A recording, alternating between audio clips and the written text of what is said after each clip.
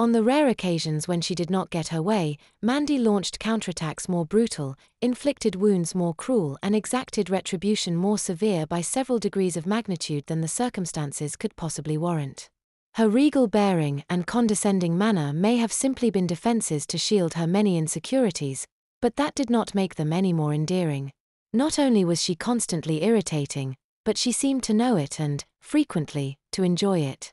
In short, Mandy could be a total bitch.